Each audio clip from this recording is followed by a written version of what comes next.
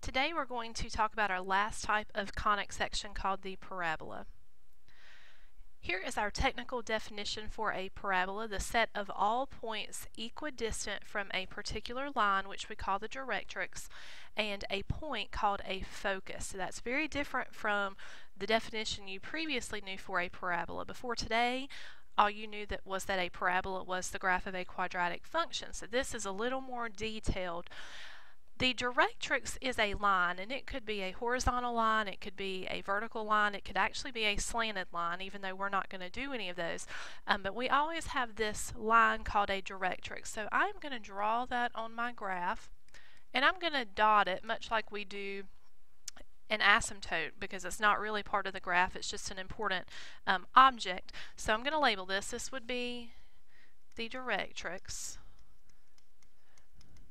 And then we need a point called a focus. So I'm going to put a point about right here and call that the focus. And so this definition says that a parabola is the set of all points equidistant from that line and that point. All right, so if this is the line, this is the point, in order to be the same distance, we would need a point there. And I meant for that to be halfway in between the directrix and the focus. And then if we continued on, these are all points that would be the same distance away roughly from the focus as they are from the directrix. And if we did the same thing on the other side, here is how we are going to get our parabola. All right. The equation, the standard equation for a parabola, there are two different versions here. This first one says x minus h quantity squared equals 4p times y minus k. This is the version that's going to be used if our parabola is opening up or down. So if our parabola is opening up or opening down, this is the version that we're going to use. And you can see that there's a y and there's an x squared. So that looks very similar to, now I know it's rearranged, but it looks similar to the equation that we have used for quadratics before, where our y is degree 1 and our x term is degree 2. This other one has the x term having a degree 1 and the y term having a degree 2. This is the one that we're going to use when our parabola is opening to the right or to the left. And it is one or the other. With hyperbolas that we looked at, we had two parts. We had a part opening up and down, or we had a part opening left and right. These, it's one or the other. We're not going to have two parts to this. Here are the important objects. The HK for these equations is the vertex. For the other equations that we've looked at, that was the center. We don't really have a center for a parabola. We have a vertex, so that's going to be the HK. Focus, you see my focus labeled up there. The directrix. There is an axis of symmetry, and that for us is either going to be a vertical line or a horizontal line. For this parabola that I have drawn, that would be a vertical line, and we would name that x equals whatever x value that's going through. So we would be naming the equation of the line. We have something called a focal length, and we have something called a focal width. I want to add to the formula that is given here. This is the formula that you will be given on your formula sheet for your North Carolina final exam at the end of the semester. For us, I want to change that just a little bit because our equations have a p. This focal length is also p in our equation, and absolute value of 4p is going to be our focal width. So we will talk about those things a little bit more later, but for right now, make sure that you know that the p in both of these equations is the focal length, and the 4p, absolute value of the 4p, is the focal width. Now, just like with the others, this focal length, this p value here, is the distance from not the center, but the vertex, distance from the vertex to the focus. Okay, so it's important to know what that's referring to when you do find that p, that focal length. That's important to know that is the distance from the vertex to the focus. All right. Alright, here is a picture of a parabola where the directrix line is not horizontal or vertical. That is a slanted directrix, but you can see the equidistant part of that definition. The vertex would be equidistant between the directrix and the focus. We have all of these other points that would be equidistant. So another example of that. Alright, and just a couple more explaining the relationship between the directrix and the focus and the vertex. Alright, so let's take a look at our first example. Example 1 says find the focus, directrix, and focal width of the parabola.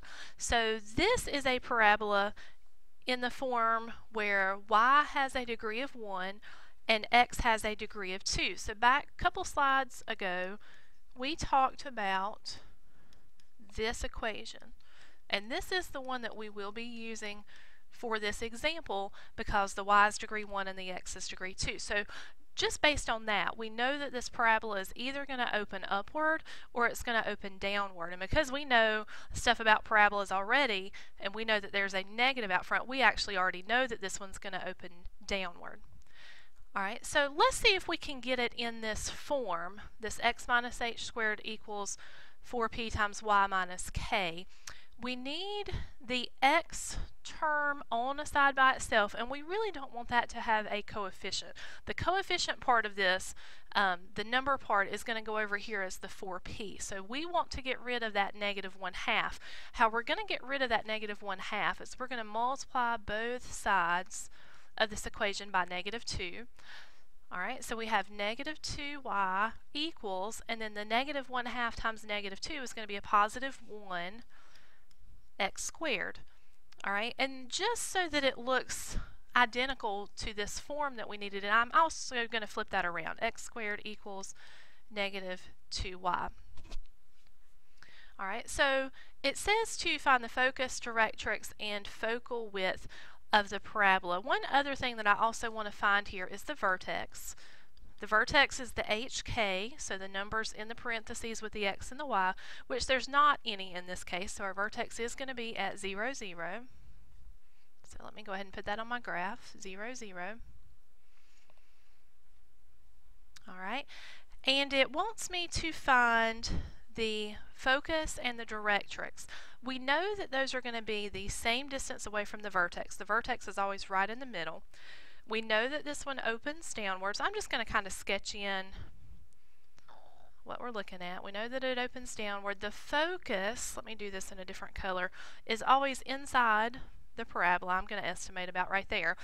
And the directrix is going to be equidistant away on the other side. So there's our focus and there's our directrix.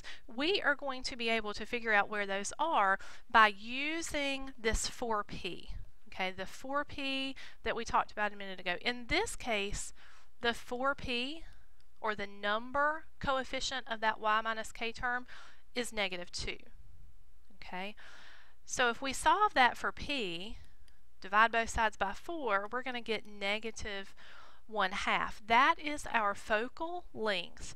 In other words, that is the distance from the vertex to the focus. So what I just figured out is that the distance here on my graph between the vertex and the focus is negative 1/2. Now, we know that that distance, if you're talking about a length or a distance, we know that that is 1/2.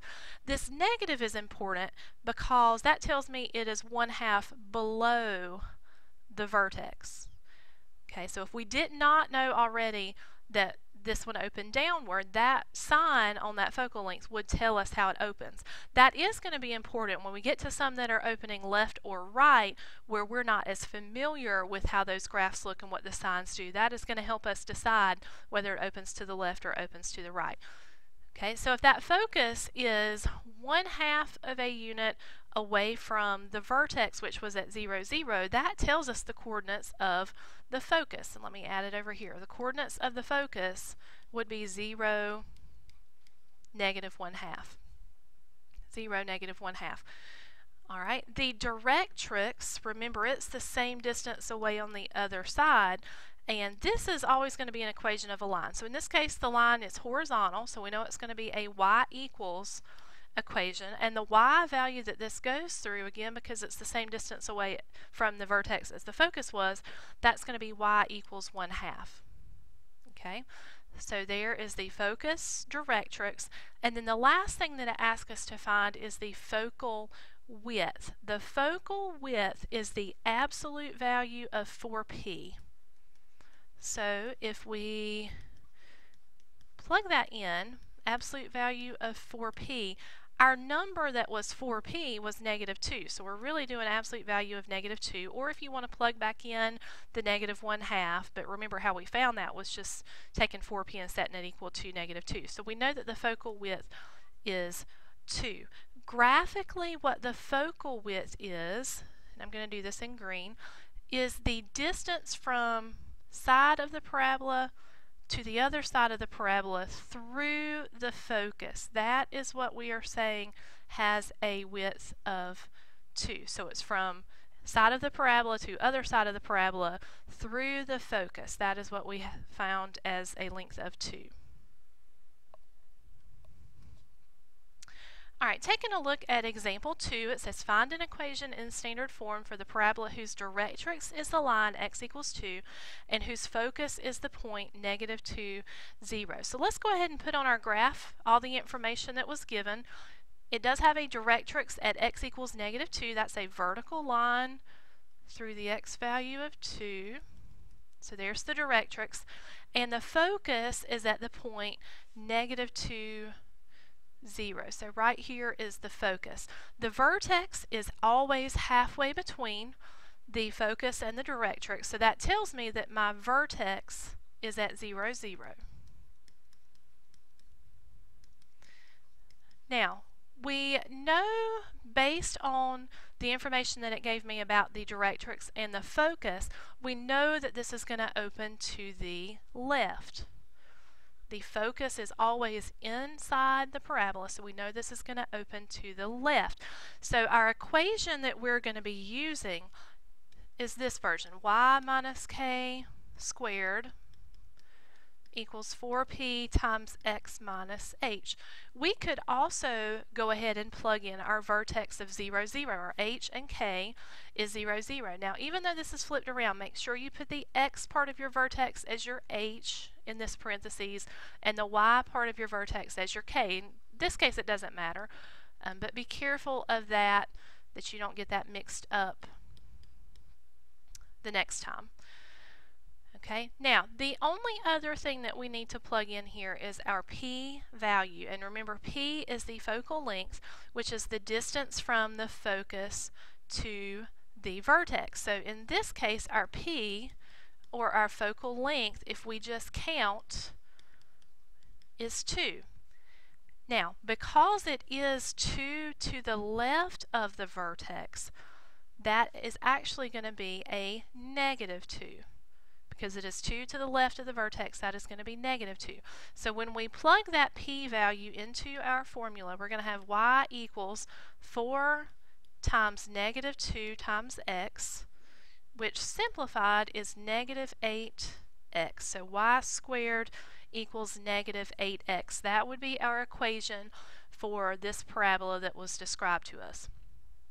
So the positive version opens to the right, negative opens to the left, very much like positive when we were talking about y equals x squared. Positive opens up and negative opens down. These positive would open to the right and negative would open to the left.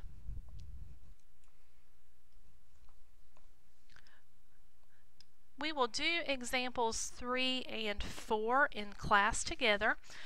But for your homework, the problems that you need to look at on your worksheet are numbers 1, 2,